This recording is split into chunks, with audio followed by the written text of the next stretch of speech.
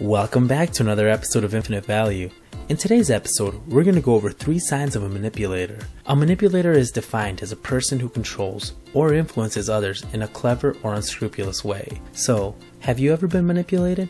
Chances are that you've encountered someone who has manipulated you at one point or another in your life. So let's get started. Number 1.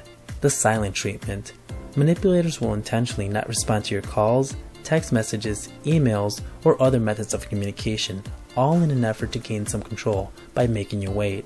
What they're actually doing is planting seeds of doubt and uncertainty in your mind. To them, this is all just a game.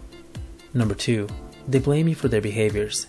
They blame you for what they've said, done, not said, or not done. If you point out how they just turned the tables, they'll most likely make you look selfish and pitiful. Thus, you can't really prove anything, so it's your bad memory against their lying word. You begin to question yourself and even feel bad that you challenged them. Manipulators will never admit their wrongdoings when it puts them at a disadvantage. Instead, they're always on the lookout for someone to blame. Number 3. They know all your buttons and don't hesitate to push them.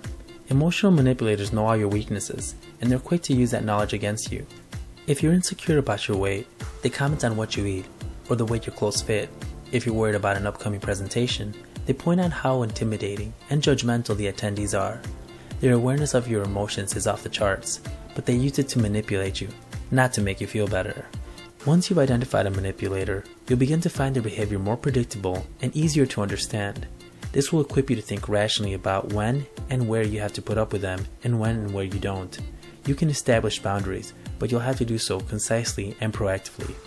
So if you've ever encountered a manipulator, don't ever let them get the best of you. At the end of the day, emotional manipulators can undermine your sense of who you are and even make you doubt your own sanity. Remember, nobody can manipulate you without your consent and cooperation. So there you have it. This was 3 signs of a manipulator. If you liked the video or found some value in it, please like or subscribe. And if you have ideas for future videos, please don't hesitate to let us know. Thank you so much for watching, and you have a great day.